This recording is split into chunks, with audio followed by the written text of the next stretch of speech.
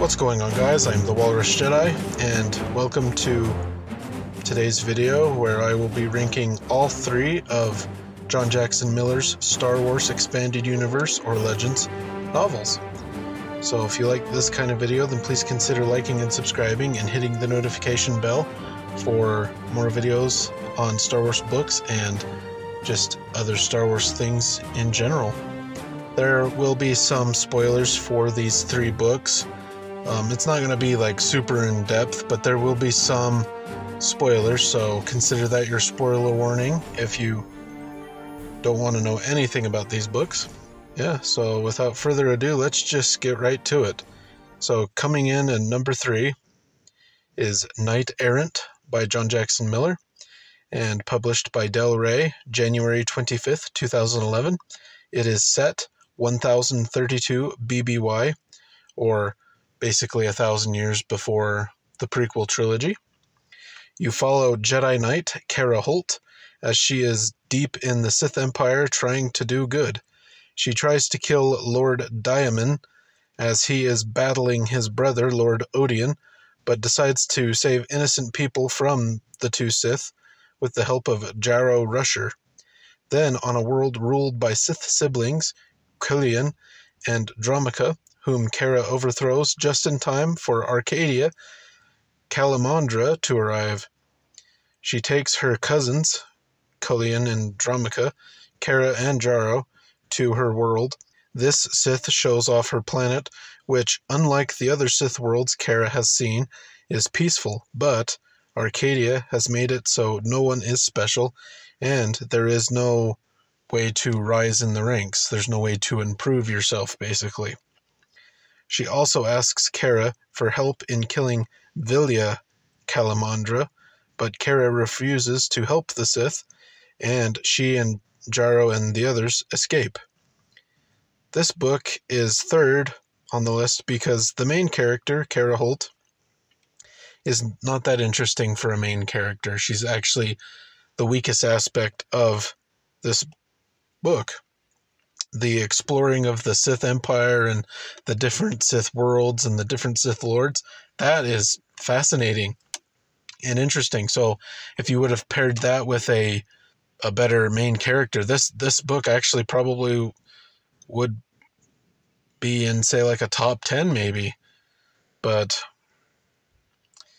yeah, she just isn't that interesting. Alright, number 2. Lost Tribe of the Sith, The Collected Stories by John Jackson Miller, published by Del Rey, July 24th, 2012.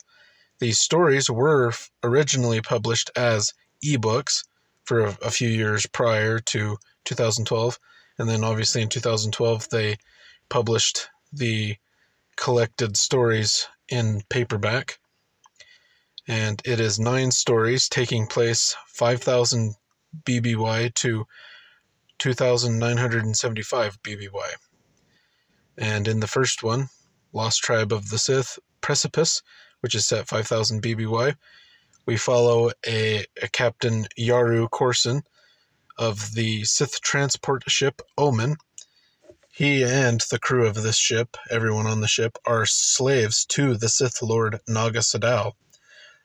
The Omen crashes on an isolated planet, Kesh, and basically they struggle to survive, and they forage and basically find scraps to try and live. And they do see a winged creature with a rider, so they know that there are people on this planet. And then the next one is Lost Tribe of the Sith Skyborn, which is also 5,000 BBY. And in this one, we get basically the natives' perspective. So we follow Adari Val, a female Kesheri, and we learn about the Kesheri and Kesh. Yeah, so Adari is the rider on the creature, the flying creature, and they capture her, and they learn about each other. And eventually, Adari is the one that basically bridges the gap, so the Sith go to the capital city of Tav, of the Kesh, and basically they claim they're basically gods, Skyborn, and they kind of kick the elite leaders out and basically become the leaders while they try and get their ship fixed.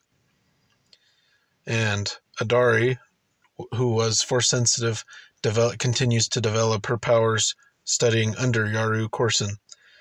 And then the third story, Lost Tribe of the Sith Paragon, takes place 4985 BBY, and we follow Sela Corson, Yaru's brother's wife, until he died and Yaru married her, unable to repair their ship due to lack of metal and supplies and spare parts and everything. They just decide to stay and rule the Keshiri and enslave them and, do the classic bad guy stuff.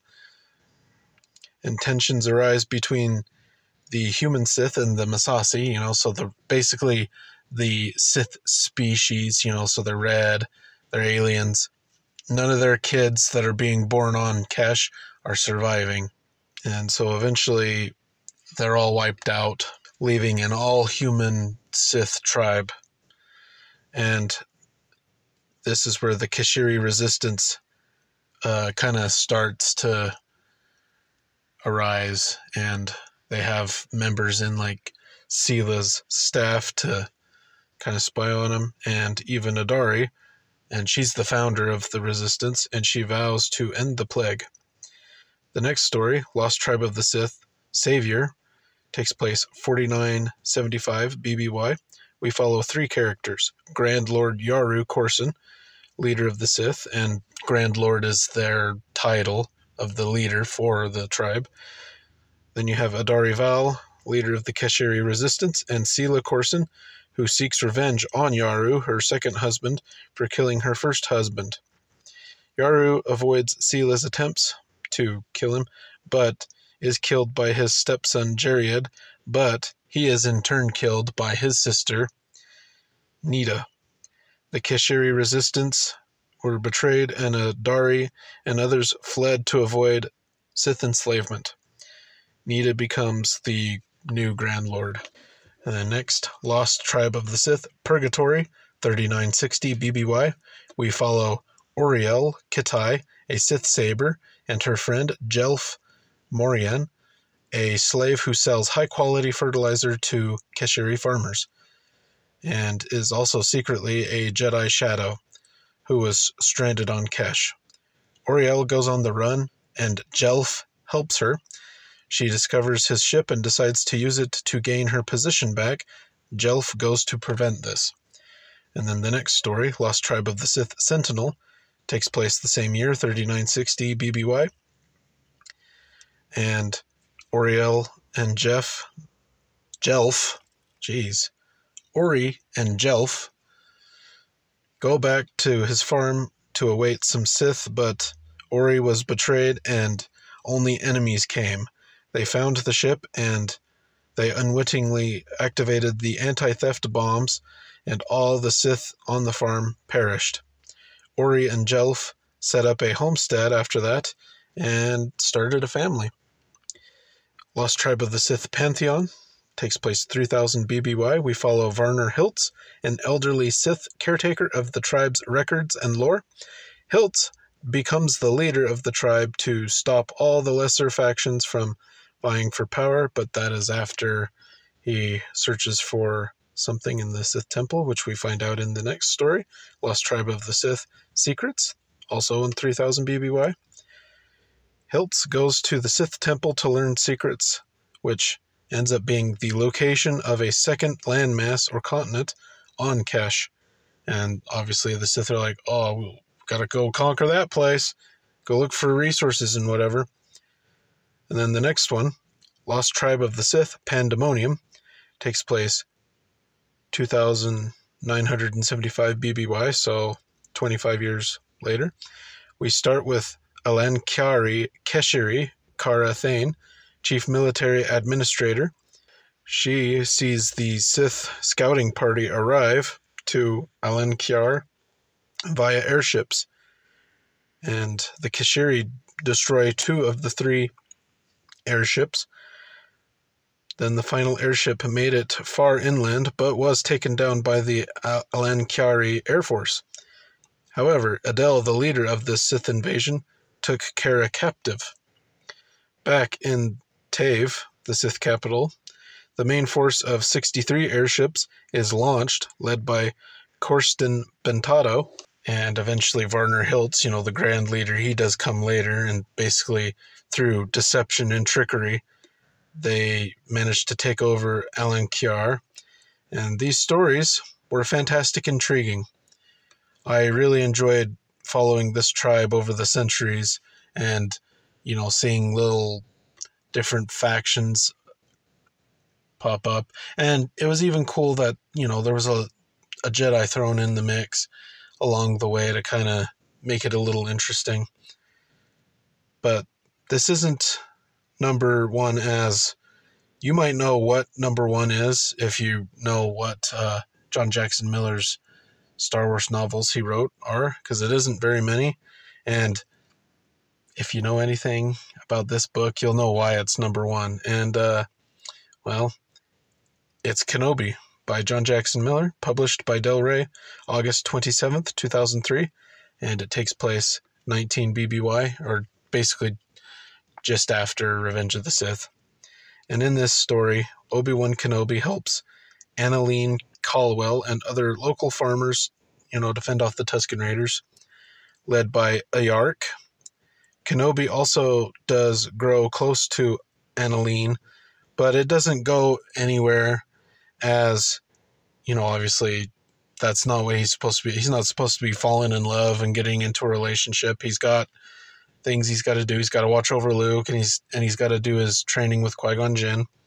But he does help these people fend off the Tusken Raiders in that, and he does help Annalene, as her dream is to go to an Alderaanian university and study there. So he helps her basically get there, puts her application in and all that, and arranges transport there. It's a pretty good book. Although it is interesting that, she goes to Alderaan, so you do think, oh, was she still on Alderaan when it blew up?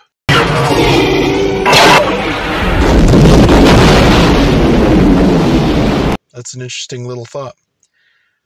I gave this book a 10 out of 10 in my review. Link in the description. This was a fantastic read. Disney should have adapted this book for the Kenobi show, because it would have made a fantastic show or movie or whatever they would have done, but no, they had to give us the garbage we got instead. Yeah, this is a must-read for everybody if you haven't read it. Do yourself a favor and give it a read. I think you'll really enjoy it. Well, that is the list. Let me know which of these three is your favorite, or if you want to, your ranking of these three books in the comments section down below. And you can watch my ranking of the Drew Karpyshyn novels or the Michael Reeves novels on the left side right now. And and there will be links to the reviews of the videos there will be links to the reviews of these books in the description. And don't forget to like and subscribe, and until next time, thanks for watching.